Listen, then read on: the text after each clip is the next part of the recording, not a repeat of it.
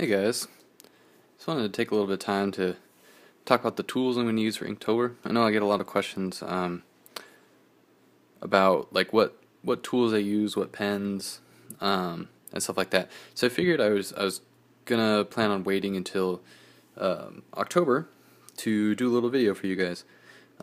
So for those of you who don't know, Inktober is just basically an event that was created by Jake Parker, I think in like 2009, which is basically just encouraging people to draw with ink. Draw something in ink every day for the entire month of October.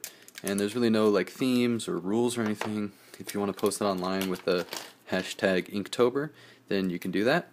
So I'm going to start by talking about some of the pens that I use pretty regularly, because this is the stuff I'm going to be using for Inktober.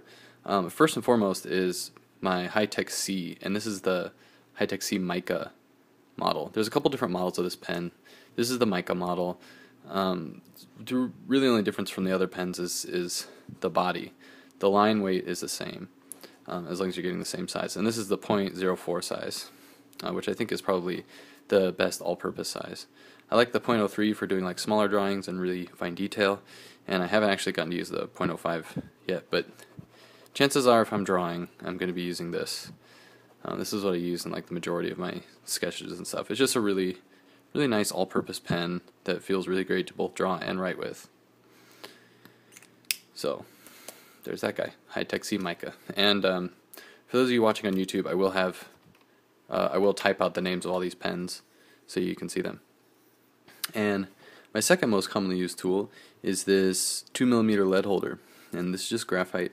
I use an H grade. So it's kind of a little bit harder, a little bit lighter. I use this for sketching and shading. I tend to like the 2mm size over other pencils because it's just a little bit bigger. Plus I like having a nice weighty lead holder. And this lead holder is made by E+M, which is a German company. I don't know the name of this lead holder. I don't know if it has a name, so I just call it my E+M lead holder.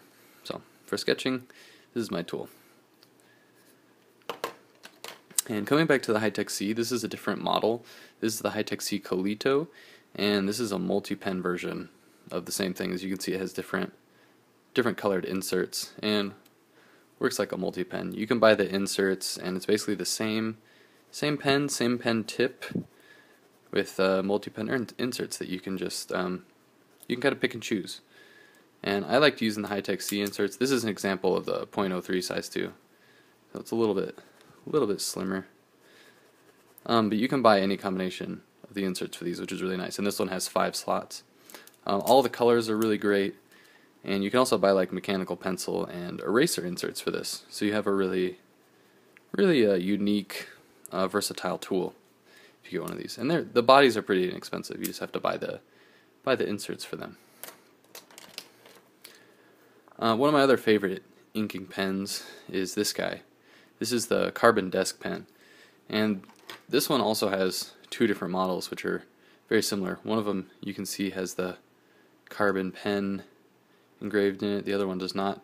One has that gold cap on the end, the other does not, and the caps are a little bit different, but they're pretty much the same pen.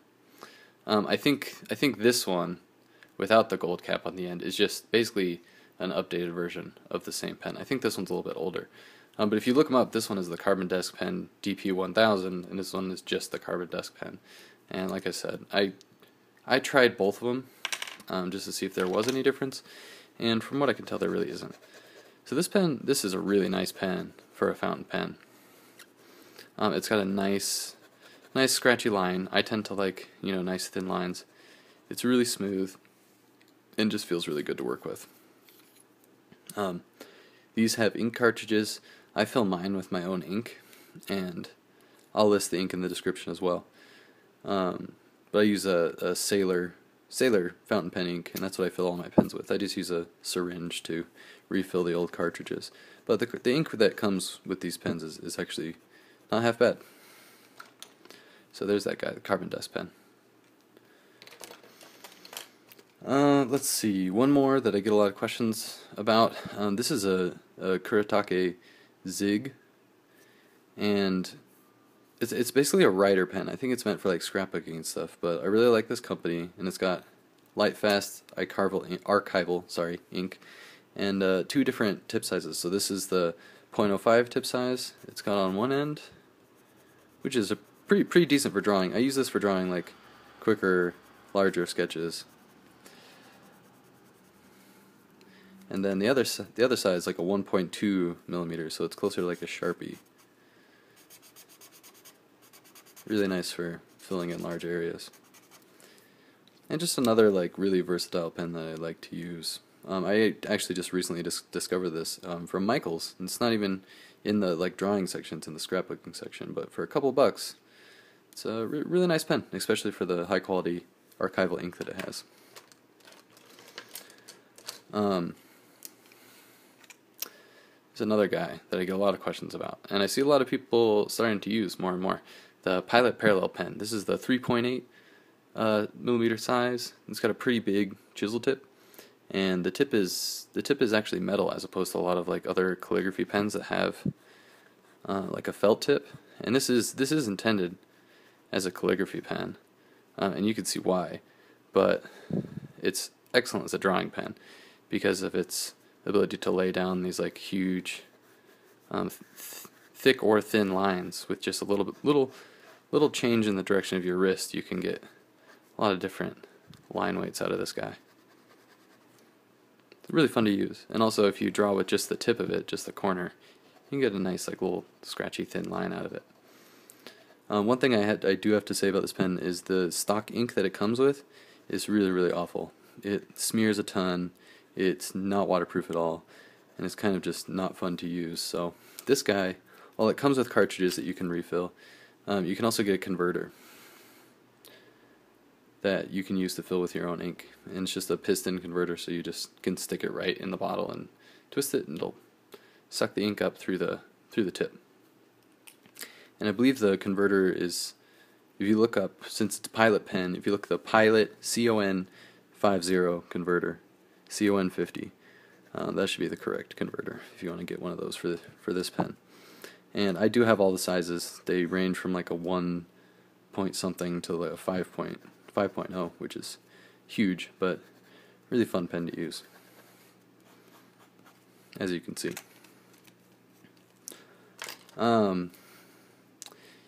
And there's always the good old trusty ballpoint pen. I always keep a ballpoint pen on hand, just if I feel like drawing with them. This is just a basic Bic, nothing special about it. Great for doing big sketches. Great for doing like thumbnails and stuff. Just because ballpoint pens are so uniquely versatile in the sense that they can go from like really light, really thin, to really big and really dark. And for doing like sketching and thumbnail work, like I said, it's a great tool to have on hand. Plus, ballpoints are really underestimated for their ability to be like completely waterproof.